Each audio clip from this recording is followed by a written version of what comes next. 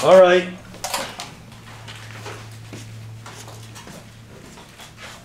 Hey, where's my chalk? Right there. Oh yeah, I did a lesson over here.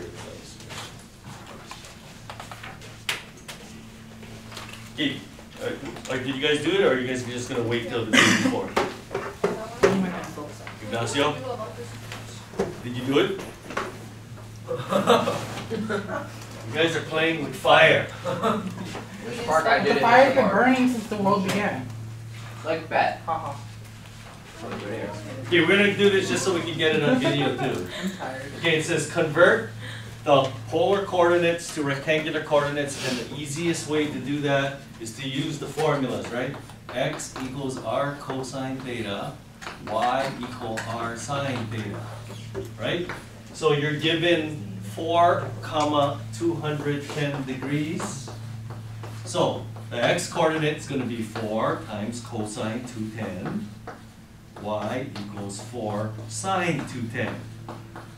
And then of course now you just got to know your trig values. What is cosine 210? Lee, read it off your paper. Wait, no, negative 1/2. Okay, look, here's the unit circle. There's 210 right there. Look, you make the triangle. Look, the x coordinate is big, the y coordinate is small.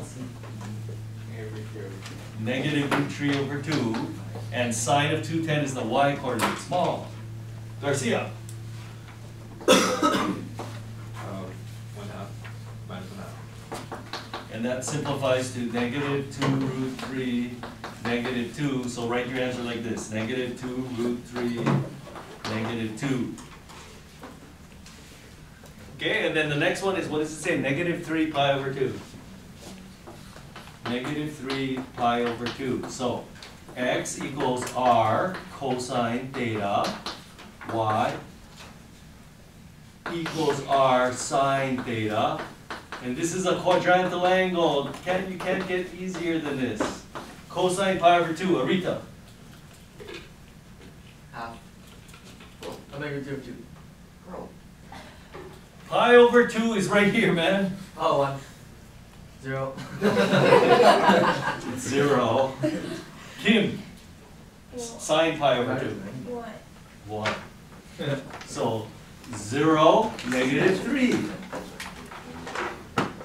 Okay, and then number 2, convert the rectangular coordinates to polar coordinates. And what's the fastest way? Draw the picture. You draw the picture, you cannot go wrong. So, what does it say? Negative 2, 2. So if you plot the point, negative 2, 2, go 2 left and 2 up, like that. 2 left and 2 up. How far from Oregon are you? 2 root 2, because that's a 45, 45, 90 triangle, right? So if this is 45 degrees, then what's the degree measure going like that? 135 degrees. So there you go. I'm not going to write it down. Just go 2 root 2, 135 degrees. Or if you want to give me radians, 3 pi over 4, it doesn't matter to me. That's correct as well. B, 3 root 3, negative 3. Okay, plot the point. Draw the picture. If I go 3 root 3 to the right and 3 down, how far from Oregon am I? No, how can the distance be negative? Or 6. 6. And what angle is that? 30 degrees, right? That's the smaller angle. So what would be the one going all the way around like that? 330. So you can go 6, 330 degrees. Or you could just go, can't they just go clockwise and go negative 30 degrees? Yeah. Whatever, I'll accept either. Because they're both correct. Remember, there's an infinite number of ways of labeling points using the polar coordinate system. All right. And then, see, we almost finished with the homework already. Hey, this is just like the last quiz. Write the rectangular equation of the following curves. R equals 3. This was the last quiz I did. So what do? Square both sides. So you get r squared equals 9. You know what? Let me write down the formulas so that you can see them. So what do you need to know? R squared equals x squared plus y squared. Anyway, all of these formulas are derived from the picture, right? Like in the rectangular coordinate system, this is x and this is y, this is r and this is theta. So they're all derived from that picture right there. Tangent theta equals opposite over adjacent. X equals, we just did it, r cosine theta. Y equals r sine theta. These are the formulas you gotta know. Mr. Park, didn't we just skip number 3? Oh yeah, okay, we'll come back to that. So square both sides and go, hey, you somebody, right there. X squared plus y squared equal 9. And of course that's just a circle, right, with radius 3. And look, you don't even have to graph it. Remember on the quiz you had to graph it? You don't have to graph it here, you just gotta write the equation. So no graphing. Oh, let's go to number 3. Okay, how many people actually got number 3? Did you get it on your own? Did you look at my solution? Actually, I don't know. Very good. What about the rest of you? Demelo? Uh, Galaccio? Pan? I just looked at how you drew the picture and I did the rest. And then you could figured it out. Okay, now this problem is on the test now, so it's not like this, it might be there. It is going to be there. Just change the numbers. So number 3, find the distance. Well, this is just like rectangular coordinate system, right? When you're in Algebra 1. Once you learn how to plot points, then your teacher asks you how to find the distance. And then you draw a right triangle and use the Pythagorean theorem, right? That's how the distance formula is derived. So same thing here, 5, 10 degrees. And what's the other one? 3, 130 degrees. So what you should do is draw up a picture.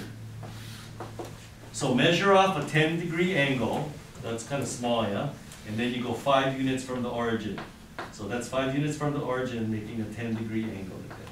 Then you measure off a 130-degree angle, and you go 3 units. So 130 degrees would be 90 plus 40 about, so it'd be something like that. And you measure off 3. So how do you find the distance right there between the 2 points? Maybe I'll call it C. Yeah, law of cosines. If you know 2 sides and the included angle, then you can figure out this side using the law of cosines. Because look, if this angle is 10 degrees and that angle there is 130 degrees, then what's that one right there? Yeah, you just subtract 130 minus 10, 100, so that's 120 degrees. So anytime you have to find the distance between 2 polar points, you're going to use the law of cosines. So you guys even remember the formula? C squared equals, here, if you want to call this one A and you want to call that one B, if that makes it easier. A squared plus B squared. Minus 2AC. Hey, you guys remember, I'm proud of you. C squared equals 3 squared plus 5 squared minus 2 times 3 times 5 times the cosine of 120 degrees. And do we know what cosine of 120 degrees is? Yeah, that's a number we know. Who's next? DeMello?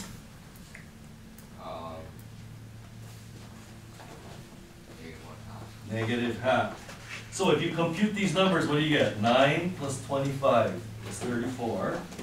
Minus, except can be plus, the 2 and the half cancels out, and so you get 15. So that's 49. Therefore, C is? See how I make the problem come out nice? That's beautiful, yeah. Or would you rather see something ugly? Okay, moving on with number 4. These are all from the quiz, people. Theta equals pi over 3. What do I do to write the equation? Tangent both sides, because tangent theta, we have a formula for you. So, because I remember on the quiz, some people missed this. I think on the quiz it was pi over 4, pi over 3 now. Okay, so tangent theta, hey, you somebody, that's this right here. Y over x. Tangent of pi over 3 is a number I know, Galaccio. Root 3. Multiply both sides by x, so y equal root 3x. So that's simply a line, right? A line that goes to the origin, and the slope is radical 3. C. Oh gosh, I can't even see. R equal negative 2 secant theta. Okay, now secant theta is 1 over cosine, so this is the same thing as negative 2 over cosine. So what can I do so that I can use these formulas here? Okay, multiply both sides by cosine. So r cosine theta equals -2, and A, you somebody, that's x. X equals -2, and of course that's a vertical line, yeah? So you don't even have to graph, you just gotta come up with that equation. D, r equals 6 sine theta.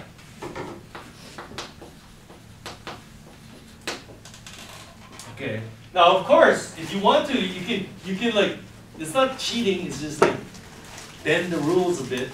Because isn't this a graph you're supposed to know? This is one of the graphs we learned, right? What is the graph gonna be? When it looks like that. Oh boy. It's a circle! And what is the significance of that number, remember? It's flat. That's the diameter. And remember, the cosine ones are here and there, right? If that number's positive here, that number negative there. But this is a sine one, so it's either going to be up or down here. But since it's positive, it'll be up here, right? So since the diameter is 6, you just go 1, 2, 3, 4, 5, 6. Whoa! And then what's the center of the circle then? 0, comma, negative, oh yeah, 0, 3. So what's the equation of the circle? X minus 0 squared plus y minus 3 squared is equal to, and since the radius is 3, what number do I put there? 9. So you can kind of bend the rules a little bit by just drawing the graph first and then writing the equation. Remember, I told you guys this when we went over the quiz too. Or you can just do it the conventional way. What can I do to both sides of this equation so that I can start using these formulas here? What did we do? Multiply both sides by r. So you get r squared and then 6r sine theta because A, you somebody, and A, you somebody. Right? R sine theta is y, and then that's a rectangular equation. And how do you find the center and the radius of the circle? You have to put it in standard form, so you got to complete the square. So let's go down here. So there's only one x term. Put all the y terms together like this. Leave a space, and then leave the number on that side. What do I have to add to make it a perfect square? You take half of that number and square it. So make sure you add 9. Oh, by the way, there was a mistake on the answers. But somebody already found it yesterday, so they got the bonus point. X squared, that's because I remember, that's because when I was rushing, I forgot to add the number on this side. Y minus 3 quantity squared equals 9. Hey, that's the same thing. All right. Next, D. We just did D. Oh, so we just got 2 more and we're done. Oh, this is the, oh, now they get tough. This is the one that comes up, you get the hyperbola or the ellipse or the parabola, but don't worry, I'm not going to make you graph. Just write the equation and I'll be happy. 2 minus cosine theta. Now, you actually had to do this on the book homework, so you guys remember what you did? What's the first step? Cross multiply. R times this equals 6 times 1, right? So R times this is 2R minus R cosine theta equals 6. Hey, you somebody. That's x. But since you still have the r here, you want to isolate it. So leave this on that side, move the x on that side. So 2r equals x plus 6. Now, you want to get r squared because you have a formula for it right here. So how can I get r squared right here? You square both sides. So 4r squared, don't forget to square that 2 now, equals, and then if you FOIL this, you get x squared plus 12x plus 9. In fact, isn't this the one that had the mistake? Except it's not 9, it's 36. See, I almost made another mistake. Okay, and then of course r squared is x squared plus y squared. So if you distributize the 4, you get 4x squared plus 4y squared is equal to x squared plus 12x plus 36. Now, if you get that far on the test, how much are you going to get if this problem was 5 points? How much would I give you? You're not going to get all, because you got to put it in a form that you know how to, that you understand, because some of you don't know that this is an ellipse. Just one? No. 2. You didn't get 2 out of 5 or 3 out of 5. What say you? 3 out of 5. Okay, 2 out of 5 there. Okay. So, we need to complete the square. So put all the x's together, so if you bring this on this side, you get 3x squared, subtract 12x, then you put the y there, leave the number on that side. Now look at the x number, look at the x terms. What can I factor out? 3. So if I factor out a 3, you get x squared minus 4x, leave a space, plus 4y squared equal 36. What do I add right there to make a perfect square? 4. Well, what did I actually add? 3 times 4, so you're going to add 12. This is the mistake, I forgot to add the 12 there. So this is what you got now. 3x minus 2 squared plus 4y squared equals 36 plus 12 is 48. Now, one more step and we're done. What number do you need here to put it into standard form? 1. 1. So how do I make that 1? Subtract 47 from both sides? Divide both sides by 48. Divide everything by 48, like that. Okay, so 3 goes into 48 16 times. See how I made my problem come out nice? Whereas the book one was so ugly. 4 goes into 48 12 times. And now you know it's an ellipse, because that's a plus sign. Yeah? And you don't have to graph it. Or you want to graph it. I can change the test, that's why. I'm the teacher. Okay, last problem and we're done. What is this? F. R equals secant theta. Okay, now, see how these two ones here, they're kind of tough, yeah? Now, secant theta is like 1 over cosine, right? And tangent is sine over cosine. No, we don't want to even change it to sine over cosine. You know what? You just want to change Because tangent theta we got, it's in the formula already. So just change it, secant into 1 over cosine, bring cosine over, Yeah, then you get x. so, exactly. Bring this cosine on this side. So multiply both sides by cosine, and you get r cosine theta equal tangent. And then both of them, hey, you somebody. X. And then, Y over x. hey, you somebody. That's y over x. So if you multiply both sides by x, you get y equal x squared. And everybody knows this graph, right? Ignacio? Parabola. Is that what you meant? Yeah. It's your basic, everyday parabola opening upward like that. Yeah, but you don't even have to graph. Just come up with the equation. So I don't know, maybe for some of you, this might be the hardest problem on the whole test. Okay, so tonight's homework is just number 5 only. I thought we were gonna have homework tonight. No, remember, then I changed it, I broke it up into these little pieces. But look, number 5 is just a graph. Look, you just gotta do how many graphs? 3, 4, 5. 1, 2, Five. 3, 4, 5, 6, 7 measly graphs. And look at these circles. It's so fast to graph circles. Come on. This is like an insult to your loins right here. Okay, we're done for today. So that means you have 30 minutes remaining. So for those of you who didn't start, maybe you guys should start. No, I'm gonna watch cartoons.